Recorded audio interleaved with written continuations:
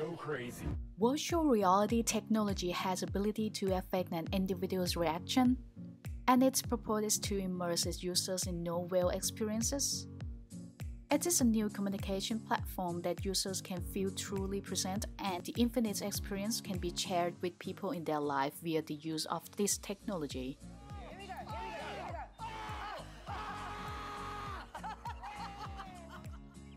Virtual reality is reputable and widely recognized for its gaming purpose. Not many are realize the fact that this technology has potentials in areas other than just entertainment. One of the areas in which virtual reality can be useful is news presentation.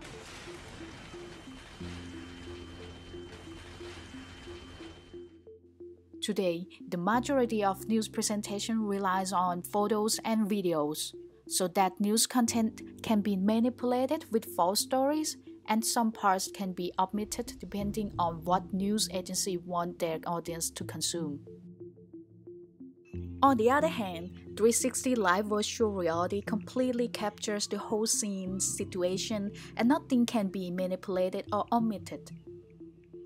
It will show what's going on in the real world.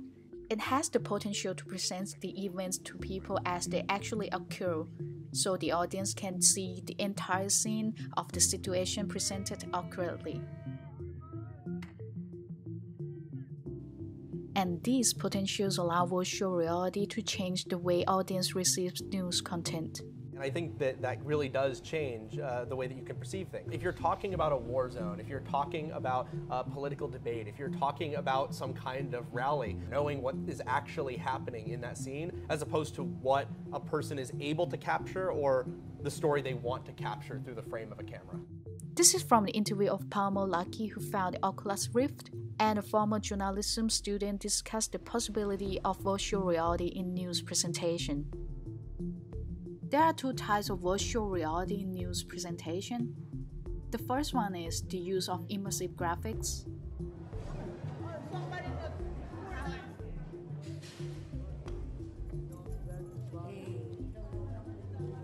Okay, he's having a seizure. Okay.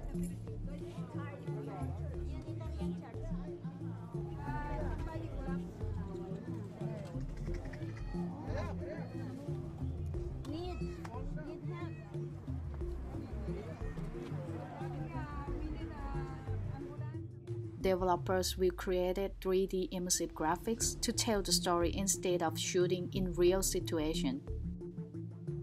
The presentation of the news via immersive graphics is intended to simulate a particular event along with the creation of the audience avatar so that they can be a part of the virtual situation.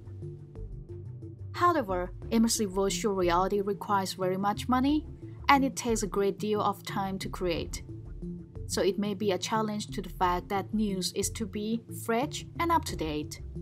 So this type of virtual reality news presentation is not popularized.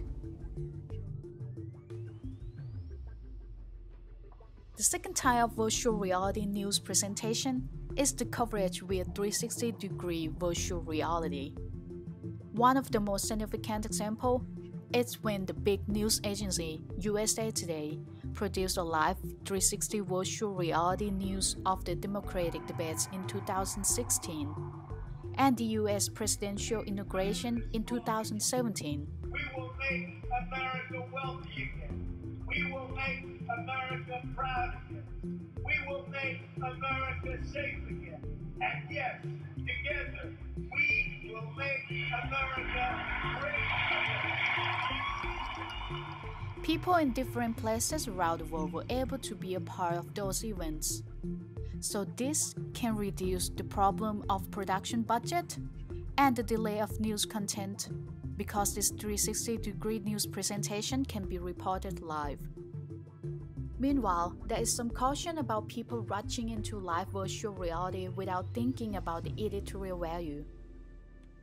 The 360 Live is the thing that people get too excited about, and it makes them completely forget about the actual format. That is why the content is still the most important thing that leads experimentation continues at the high end of the virtual reality, to ensure that new technology and techniques such as virtual embodiment can transfer from the labs to the newsroom in the longer term. In contrast, the great example of the dynamic 360 virtual reality content is an ability to invoke audiences' emotion and feelings by providing the compassionate content. For instance, Chris Mills stated on TED Talk that he had created Clouds Over Sidra, a mini documentary following a 12-year-old Syrian refugee who can be deeply connected by people from all over the world as she is facing terrible situations, under the concept that virtual reality is the ultimate empathy machine.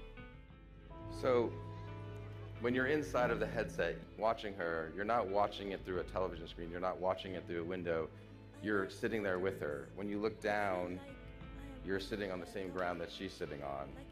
And because of that, you feel her humanity in a deeper way. You empathize with her in a deeper way. And I think that we can change minds with this machine. This 360 virtual reality presentation is a phenomenon that directly affects audiences' mentality. Oh, you're crying. You're crying. Gina, you're crying. Later on, several news agencies started using virtual reality to report the same kind of intense situations. For example, Syrian news agency has published 360 virtual reality that allows viewers to see one city in Syria that had been the site of ongoing bombing and fighting as it had been engulfed in civil war for 4 years.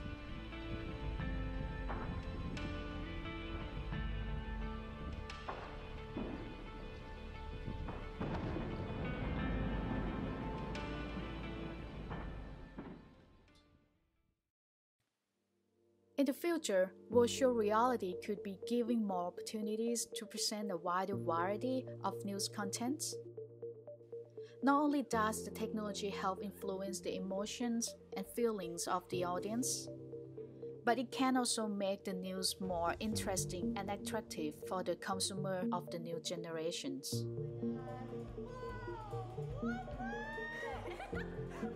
More people will feel like watching the news even when the content is serious and intense, as well as increase the value of the news itself.